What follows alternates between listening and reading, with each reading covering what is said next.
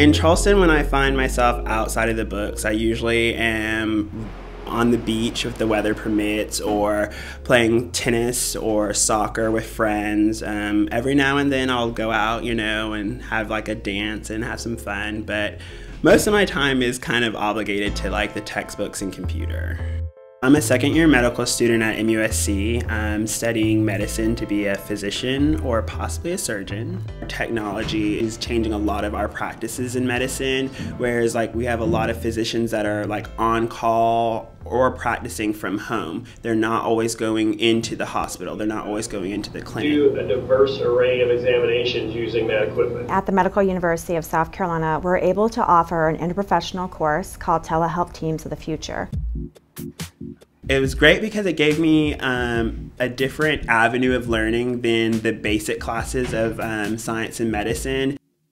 It's all done online, basically, besides a couple times that we met in the simulation center. All right. And it's a really cool area because it's teaching people how to practice telemedicine and telehealth.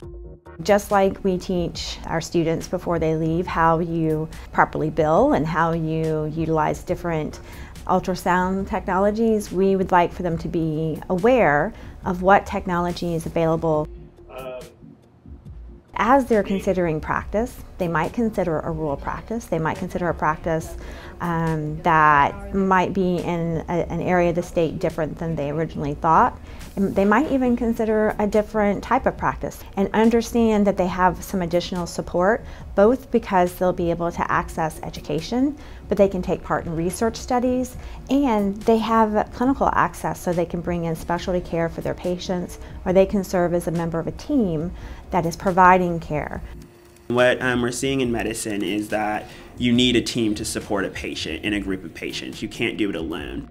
A lot of people do not want to adapt to it because they see it as separating the physician and the patient, but what it actually is doing is it's allowing the physician and the patient to come together. You should be afforded medicine and top-notch medicine, and it shouldn't be based off your geographic location. Telemedicine or telehealth really allows us to provide care to areas that are underserviced.